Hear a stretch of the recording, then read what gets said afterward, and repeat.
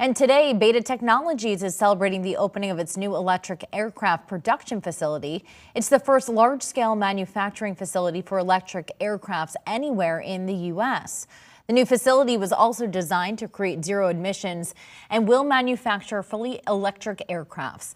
The event today will feature tours of the new location with one of the aircrafts on display, as well as remarks from Senator Patrick Leahy, Governor Phil Scott, and other speakers from across the state to speak on sustainable aviation and jobs Beta will bring to the region.